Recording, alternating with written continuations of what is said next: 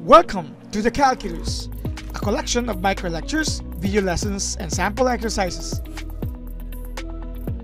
Let's talk about some major concern with regards to the differences of a limit of a function as x approaches to a certain constant c and a certain substitution of c, the same c, on the given function. So there are differences between the two. Now, this idea of distinguishing the difference between the two is anchored in the general idea that solving for the limit is by direct substitution. That's what we usually do when we are solving for a limit of a function. We substitute the value of the variable that is approaching to getting closer to our function to get the limit of the entire function. But there are some cases, most specifically for some functions like piecewise functions, where substitution is not necessarily entirely the correct process in solving for the limit.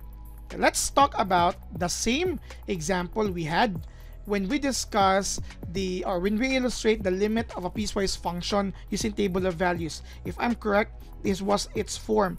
You have f of x is equal to this function. Of course, piecewise function have multiple description or definitions. You have x plus 2 as x if, let's use here, if x is greater than 3, and you have here x squared minus 1 if x is less than or equal to 3. This was the piecewise function we had in one of the videos when we discussed the limit of this using table of values, and we had the answer to that. That is actually the limit does not exist. Okay, you might want to review that video because we're just going to talk about the difference of the limit and the substitution directly. We will talk about the limit of this function as x approaches to 3 from last time. From last time, the limit of this actually doesn't exist. Again, review that specific video. We'll talk about the illustration of the limit on piecewise functions, which is coincidentally here doesn't exist, because there are some piecewise functions as well that the limit will exist, but for this example given, it doesn't exist because the limit from the from the left, let's start from the left. The limit from the left will be using this, this what they call this one, this definition, because this contains the values less than or equal to 3, and the limit of that from the left was actually equal to 8.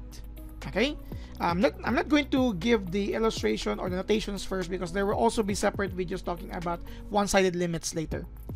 But it's actually 8 here from the left. This was the limit from the left. I'm not going to give yet the notation, but the limit from the left is 8. The limit from the right uses the second definition. We had their answer for that, which is 5.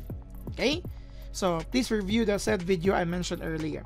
Now, since the limit from the left is not equal from the limit from the right, this was the time when we said that for this specific piecewise function, the limit doesn't exist. That was discussed before.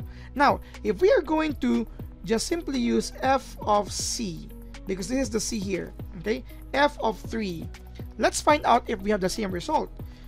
We have f of 3. For this piecewise function, f of 3 is very specific, and you're going to use the second description or definition, because this is the only expression or definition that accepts, we have here equality, accepts 3. So the f of 3 here is on the function, the second function, x squared minus 1, which will give us 3 squared minus 1, we'll get 8. This is the result for f of c, where we pick c as a 3. That's the same c here. In our illustration, we had 8. Of course, this value is similar from the left. 8 here, 8 here. But it's the difference now here is we're comparing the limit of the entire function, and the limit of the entire function doesn't exist, and f of c is 8. Notice the difference? They are not the same.